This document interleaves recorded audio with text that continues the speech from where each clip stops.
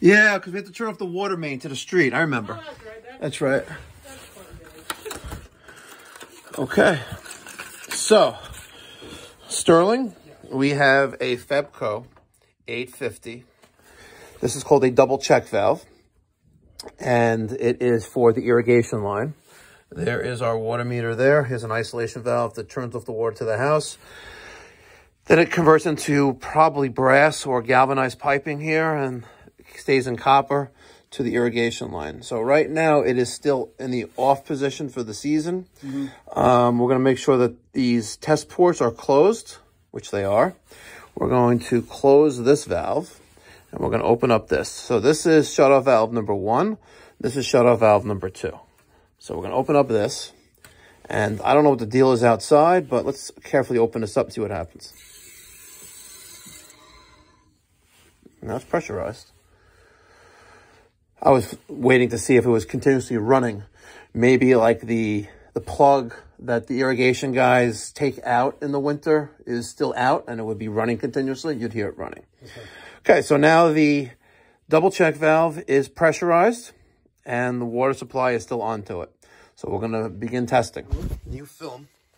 There we go. Okay. So what does this valve represent? What is this one called? Shutoff valve number 1.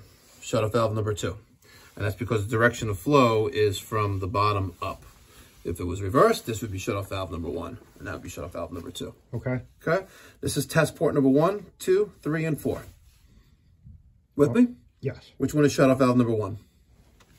Perfect. Okay. So one of the first steps when testing any backflow device, whether it's a double check valve, also known as a DCV, or an RPZ, which stands for reduced pressure zone, before testing, we need to blow off test ports 1, 2, 3, and 4. Now, that's what it says in the manual, but we don't really need to blow off test port number 1 because we never use that. We're going to blow off test 2, 3, and 4. We're going to make sure there's no debris stuck in there. So I'm just going to take this flat screwdriver. I'm going to put it into the valve. Okay. And then I'm going to slowly open this just to get any debris in there. Just like that. See? A little bit. It's a little spritz. See that? Okay. Now that they're all clear, I'm going to hook up my gauge test port adapters. 2 test ports, 2, 3, and 4. Now, and I'm going to tighten them up with a little adjustable wrench.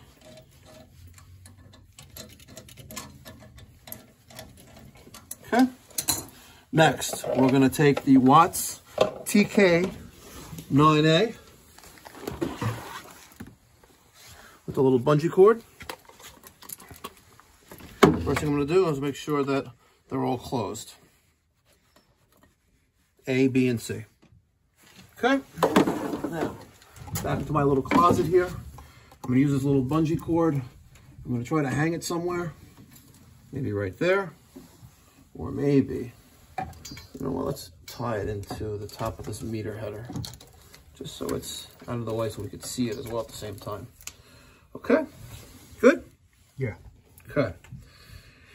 Now we're going to defer to the manual because I want you to learn step by step the right way of doing this. You ready? Yeah. Okay.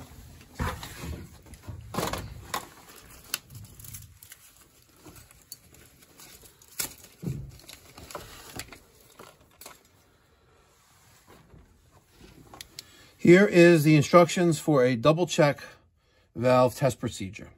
First thing we did was determine direction of flow, which is from the bottom to up, from top to bottom to top. Next step, we're going to close shutoff valve number 2 to stop flow downstream of the system. Okay, so let's just close shutoff valve number 2. I don't know what that was, but nothing here. We have beeps. Okay. We already blew off test ports 2, 3, and 4 to eliminate any dirt or debris. So now we're going to test check valve number 1. We're going to connect our high pressure hose to test cock number 3. Okay.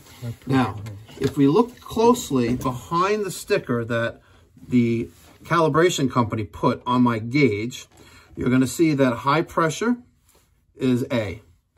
The low pressure is B, and the bypass is C. So the step says we're going to connect the high pressure hose to test cock number 3. Here's our high pressure hose, which is test port number 3. This one. Excellent. So we're going to connect that to test port number 3. And we're going to open test cock number 3.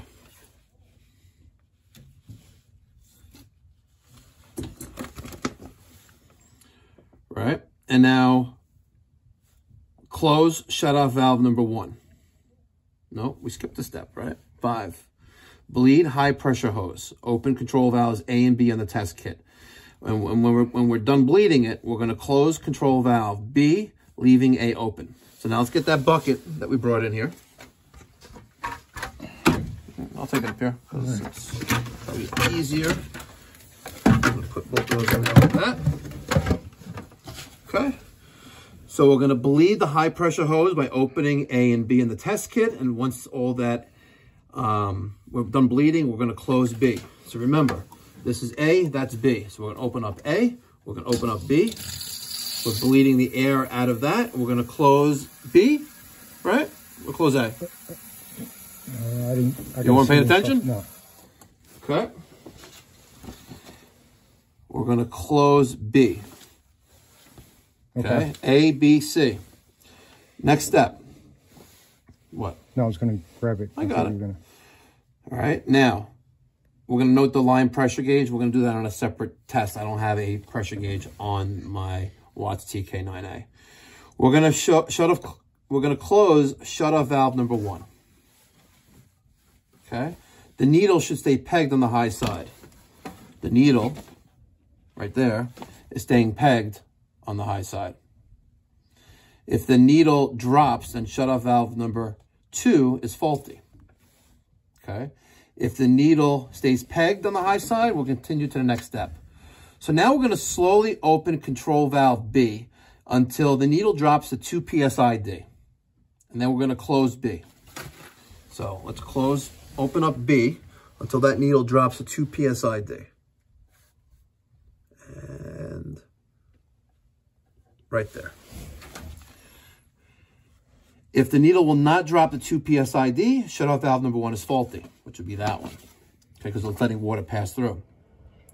If the needle holds at 2 psi-D, continue to next step. Now, it is holding at 2 psi-D. Next step is number 8, we're going to open test cock number 2. The valve should stay hold at least 1 psi-D to pass. So if it drops below 1 psi-D, it has failed.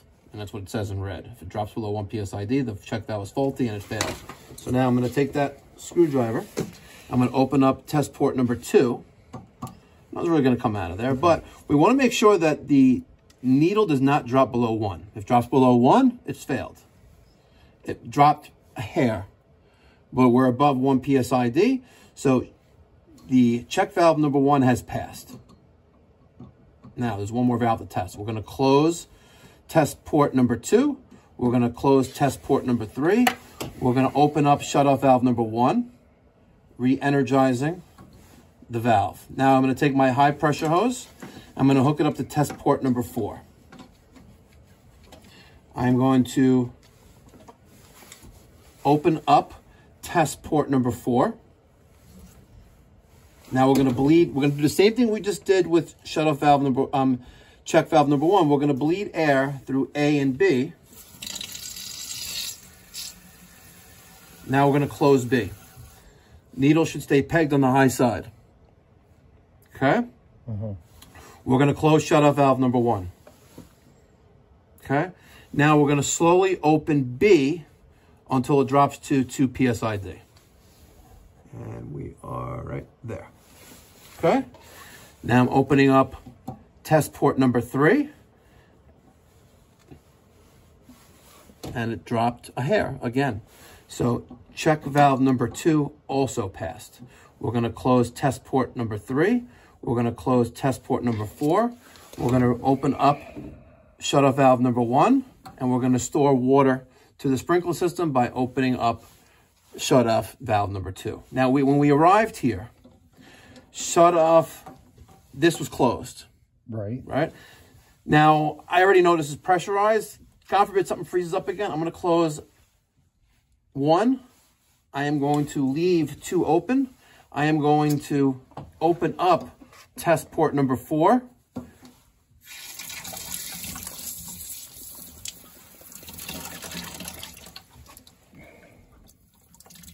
We're going to drain the water with a pressure from that line into the bucket. So now this is no longer under pressure. This is open, that's closed. So there's water to here. And yes, there may be some water in there. So if I open up this one and that one, it's unlikely to freeze. Okay? Yeah, okay. Any questions? No. No? Okay. The device has passed testing, and normally what we would restore water service. But because it was off when we got here, we're going to leave it off. We're going to update the service tag to today's date and write the device passed testing. Now, this Watts TK9A is a very expensive piece of equipment. We're going to make sure that we drain all the water out. We're going to open up A, B, and C. All that water is going to drain out of here. You need to protect it from any freezing conditions. Take the bucket, take that. Okay. And now we are done. Nope, nothing's left behind. The water's on, that's off. Okay.